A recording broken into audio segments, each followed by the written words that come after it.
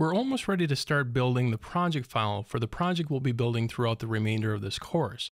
But before we do, there's one final step I want to take, and that's installing some custom file templates for Xcode. So in this lesson, I'll show you how that's done.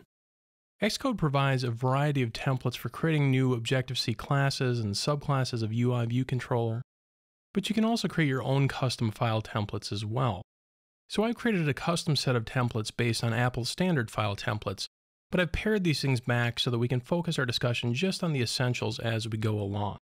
Now, the location for user templates can be found under your library directory.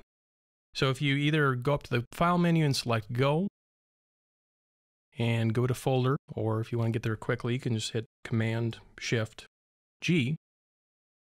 And the specific path we want is tilde, so your home directory, library, and developer. Click Go.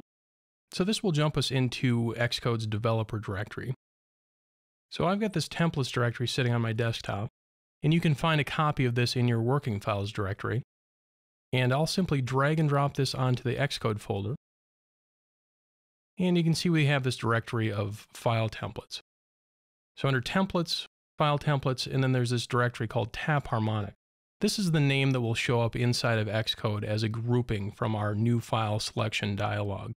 Let me open up Xcode real quickly and go up to the File menu and select New File.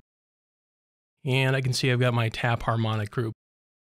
And you'll see this group mirrors the files found in the Cocoa Touch group, but these are just slightly tailored templates that will help better focus our discussion. So we'll cancel out of this and hide Xcode. Now, the topic of creating custom file templates is outside the scope of this course, but I will point you to a resource. Now, a moment for some shameless self-promotion here. I'll point you to a blog post that I wrote recently on how you can create custom Xcode for file templates. In this post, I go into great depth about the topic and cover starting from scratch all the way up to building some fairly functional templates. So I'd recommend going out to my site, bobmccune.com, if you'd like to look up this article. So we're all ready to go, and in the next chapter, we'll start building out the project.